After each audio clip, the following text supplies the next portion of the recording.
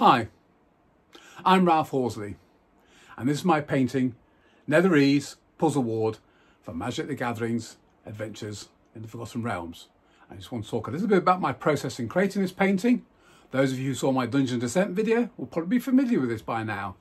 So the brief was to show a dungeon room in which there's a narrow aperture window through which a beam of light shines in, and if you angle the lenses and the mirrors and what have you around the room, you'll manage to bounce this beam of light around and focus it through this final eye-shaped lens, creating a magical effect.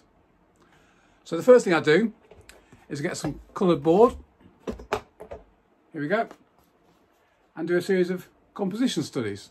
So these are done with brush pen, sepia ink and white acrylic paint, and it's just to show the value range. And here you can see I'm really focusing on trying to get the beams of light to stand out nice and clearly. So this one, we're looking down on the room, we're seeing a bit more of the layout. There's a different sort of lens shape here, and then the one which the art director chose. Now, using this as the basis, I would then sketch it up onto this board here, which is primed for oil paint, and I paint directly onto my sketch. Having got the sketch finalised like that, I would scan it in and print it out, scale down these laser prints and mount them on board.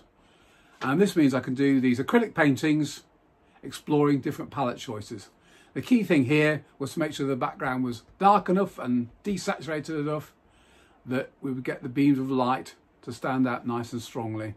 And in the end, I chose this one, which I felt was sort of nice complementary colours. And that was the basis from which I could then work up the final. So this is quite a bit larger than some painting I did. I thought I'd try working a bit bigger for a change. There's a bit of glare there from the light on the varnish, but you can see that there for you.